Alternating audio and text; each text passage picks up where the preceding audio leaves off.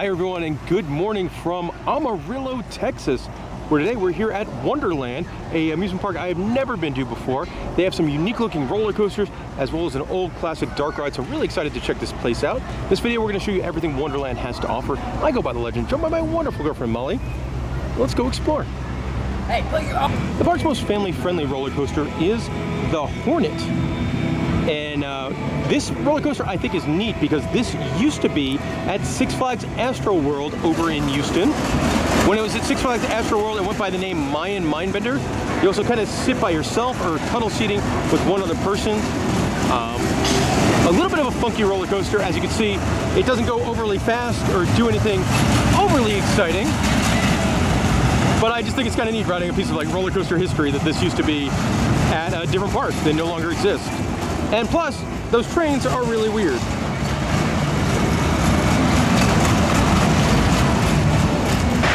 Currently looking at the Cyclone roller coaster, which this is a quirky one indeed. It looks like it's built out of an erector set. And you ride in this, for lack of a better term, bathtub. And there are no restraints whatsoever. One of the roller coasters opened here in like 1968. I think it was this one. And Wonderland is definitely a quirky park, and this ride is for sure a quirky ride. Right in the middle of the park is a log flume ride.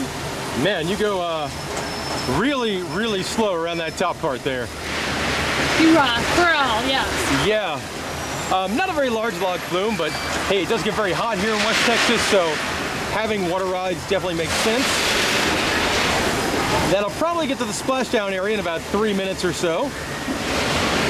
I do like how you can clearly see the show water for the drop part. It comes in there and goes out down at the bottom. Here it goes. All right, here comes the splash.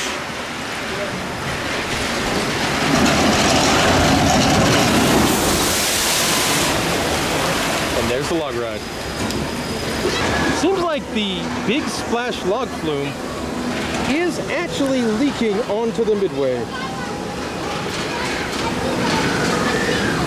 Getting to go down the first drop is a roller coaster named Mousetrap.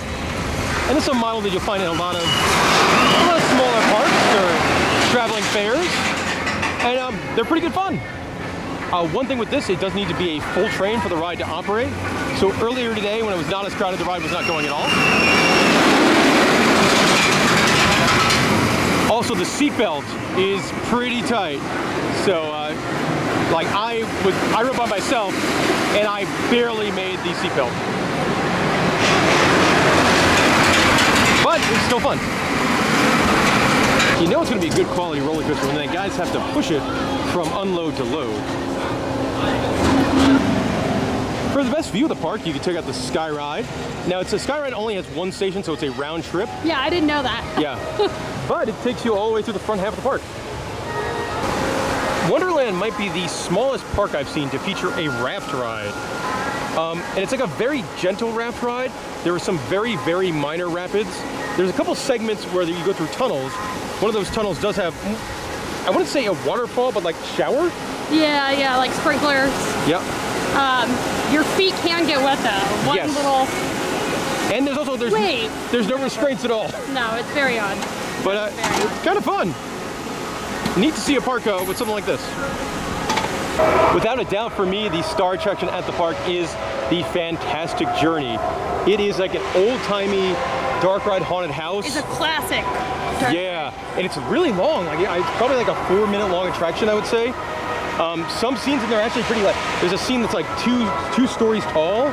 There's some animatronics. There's some old style gags. I like on the lift hill. It was kind of trippy. Yeah, the whole thing. There's other like a classic spinning tunnel. It is a very cool ride. It is not included if you have the lower level of wristband, so it was a $4 upcharge, but definitely one not to miss. Easily the biggest roller coaster in the park is the Texas Tornado. It is the red, white, and blue double looping roller coaster with some really bizarre looking loops. It is also by far the most frustrating thing about Wonderland. You see with Wonderland, there's a cheap wristband. We're here on a Sunday, so the wristbands were like $22. But they don't include this big roller coaster here. It's a $4 upcharge, which is fine, but then they only send it with full trains. And since nobody pays that $4 upcharge, the park's biggest ride, has not run once in the 2 hours we've been here. No, we've only seen one other couple even like approach the station. approach. Yeah. What an incredibly frustrating thing for your biggest ride in the park. We did walk by the Texas tornado again later, and there are people, like guests, trying to get other guests to go on the ride so that there'll be enough people to actually operate the attraction. So there's a chance we might go on. So the recruitment process did indeed work. They had enough guests to send the train, and the ride was pretty fun. Yeah, it didn't hurt as much as I thought it would. No, pretty smooth. The loops were forceful. There's not really airtime, but it's kind of a quirky route. I guess they probably used to run about 2 more cars, but yeah, I did not think I was going to get to go on this ride. The air gates are very neat. Yeah, so the gates operate. He has like a big lever, and he just pulls that, and it physically moves all the gates. But yeah, it was a quirky roller coaster. Out of the roller coasters here, I definitely think it's the best one, and I'm happy I got to ride it. Going around the front half of the park is a train ride. A very small C.P. Huntington style train. So this might sum up Wonderland in one ride. It's the balloon ride that you see at all the amusement parks, except there's no balloons. Also, yes, there was nobody riding, so I made Molly go on by herself so I could get this ride in motion. I'm always a fan of bumper cars. I think they're a good time. And you love the ones that you don't have to go one way. Yeah, you can get some good collisions on these things. On the very edge of the park, there's an antique autos ride, and it makes sense that the signage is done up for all Route 66 stuff. And for some reason, there's a steering wheel in the second seat. Molly, does your steering wheel do anything up there? Nope. It does nothing, okay. It does nothing. Oh, it's the blue whale. We saw that. Yeah, we did. Slow going here on these antique autos. A very unique ride here. I don't think I've ever seen this ride before. It's for kids. You get into a raft and it goes straight across. I don't know if it gets you wet or anything. Very unique. Sad it's only for kids. Got the scrambler going around. In the very front of Wonderland is the kids' rides area. You've got a carousel, a frog hopper, adorable little boats. I think this might be my favorite though. Planes with eyes? Yeah, the little helicopters with eyes.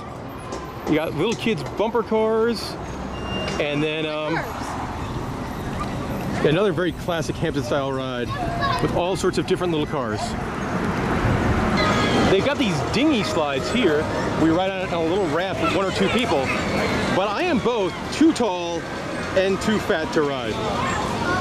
A classic swing ride, and I'm guessing based on the 3 riders being as spread out as possible that this ride needs to be balanced to run. It does kind of just make it kind of funny looking to watch. It does. And then behind me, another ride that's definitely not functioning is a crazy couch. I would wager a guess this probably hasn't ran in a long time. And there's just random ride parts sitting on the midway. At the very end of the main midway is a Himalaya-style ride, another classic.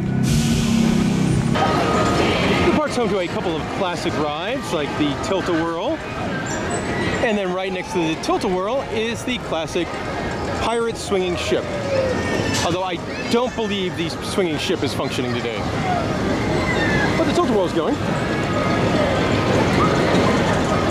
So there's some rides I have no idea if they're permanently closed or just closed for the day. Like this Skyrider is this small monorail kind of thing.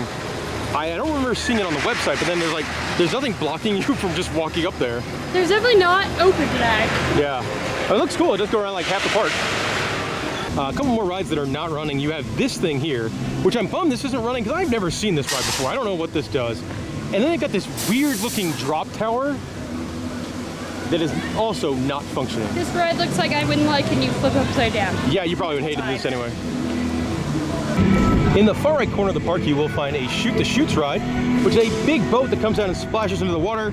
At least it does when it's operating. There was a signage out the front with a couple rides there were waiting on parts, and this is one of them. Two rides that are closed that I'm a bit bummed about is they have a big old rainbow ride, and these, it's not super common to find these anymore. I know growing up I would go to like the Great Escape in New York in Lake George, and that was always, there was one like right in the front of the park, and those rides are really fun. And they also have a Ferris wheel that is closed. I love this. It's not functioning, but they have Porky the Paper Eater. Paper, paper, paper. Park does have an arcade. Older style claw machines. You don't see these. That one is falling apart. And there's also some more modern games as well. There's another indoor arcade, and I want to just mention how cheap the arcade games are. Like, if you want to play this Batman racing game, it is 50 cents. Yeah, usually that's at least $1. Yeah, and even now, a lot of the more modern arcades like Dave & Buster's, it's kind of hard to tell exactly how much the games cost. Or like this game is 25 cents. Like, it is a very cheap arcade, and they actually have some pretty modern games. So it's an air conditioning building. Yes. Look at this thing. Does this thing work? Oh, I might have to play whatever this thing is. Molly, what year do you think this mini golf course was built? Oh, 70s? I was thinking 50s. 50s? It is an upcharge, so it's not included with your wristband. I believe if you have the upper level wristband, then it would include mini golf here. But definitely very, very classic feeling. And he's going to try his hand at a cream machine. Let's see, we're going for an alien. Which one are you going to choose? Or not? Oh, okay. It doesn't work. It doesn't work. It's broken. You just ate your money. And there we go. That is Wonderland here in Amarillo, Texas. It's a hard park to review because did I have fun, and do I think it's a great value? If you come on a Sunday when it's $22 per person to get in, that's a great deal. But then, man, you walk around and there's like probably at least a third of the rides are closed. I have no idea what's permanently closed. They're just like random parts scattered on the midway. Their policy is quirky. Of, yeah, like guests trying to recruit other guests to make the big roller coaster go. So that's a paid upcharge. Yeah. So I had fun, but it also kind of sucks. So I don't know how to describe the place. Yeah, it's interesting. It's a very different place. I love the dark ride. And I mean, the rides are fun. The rides are quirky, they're weird. It's an old classic amusement park. Yeah, I mean, I like the double looping roller coaster, the Texas Tornado. The dark ride is a gem of a dark ride. The Hornet had the weirdest restraints. Yep. And then the Wild Mouse coaster had no restraints at all. All right, there we go. That's Wonderland. I had fun. I got a good value. And if you have any questions, let me know in the comment section below. Thank you for watching.